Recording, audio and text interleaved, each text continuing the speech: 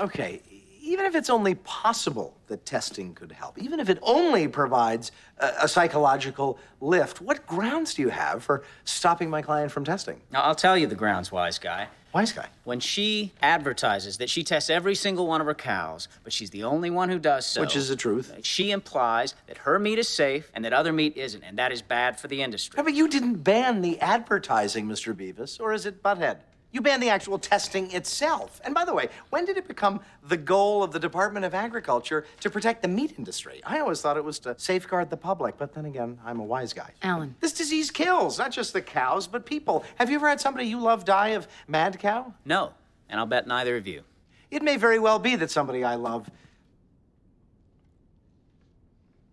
There could be many, many people out there diagnosed with Alzheimer's that, in fact, ate bad beef. Look, if you say that outside this court, you're gonna get your ass sued. I mean, do you think you're bigger than Oprah? If you want to sue me, go ahead. It won't be me. It'll be the American Cattle Association. Same thing, though. American Cattle, Department of Agriculture. Objection. And what's with you? I never object to you. In fact, I quite approve. Alan. Why can't she test her cows? What's the federal government trying to hide? Alan, it's not fair.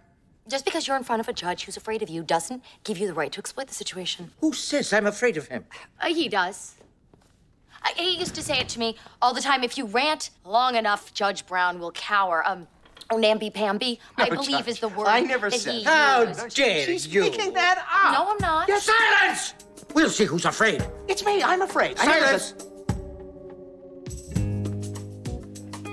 You lied. Did I? Oh, I'm sorry.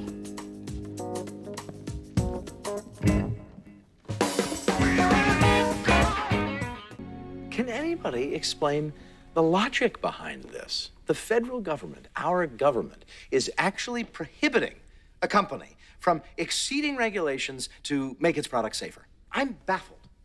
It's one thing to say that our government can no longer protect us. We've seen that with the FDA, which has failed to regulate drugs that have, in fact, killed us. We've seen our government undercut regulation by the Consumer Product Safety Commission, paving the way for an influx of deadly lead-coated imports. We've seen the SEC, in deference to free market capitalists, go MIA on Wall Street, essentially leading to an economic implosion. And John McCain wants to deregulate healthcare, God forbid. I mean, I suppose all of that can be attributed to simple greed and incompetence, but this is a new tactic altogether. This goes beyond scrapping regulation in favor of big business interests. This is our government deliberately taking steps to actually thwart our safety. There can be no possible explanation for banning my client from testing her cows other than the most blatant and malignant one that the USDA has been bought off by the big meat packers who don't want to bear the added expense of doing the same testing.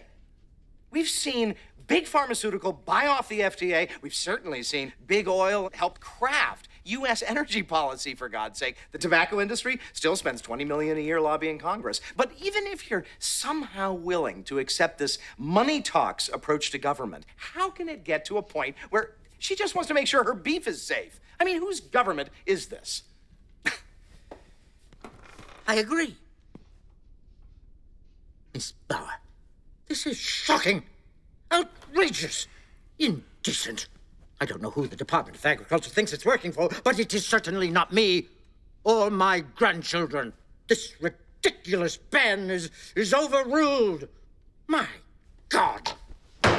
We're adjourned.